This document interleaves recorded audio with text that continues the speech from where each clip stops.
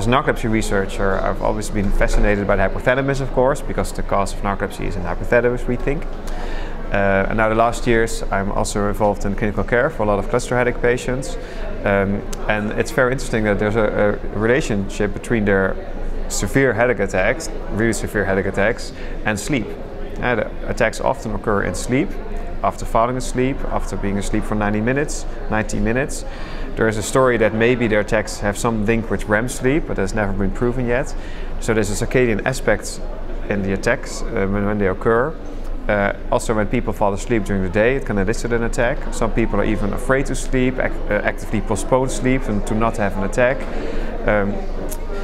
So there's at least a link between cluster headache attacks and the clock, because the attacks occur at certain clock times, but also related to sleep. This topic has not been solved yet. Many patients with cluster headache really have a lot of sleep problems. If you assess this using questionnaires, and also polysomnography has been performed, but they mainly complain about insomnia, but also other sleep problems. So I think clinicians should be aware that there can be a lot of sleep problems in the cluster headache patients, and at least ask them if this is the case, and maybe it can be of help to pay attention to this or refer them to a sleep clinician if needed.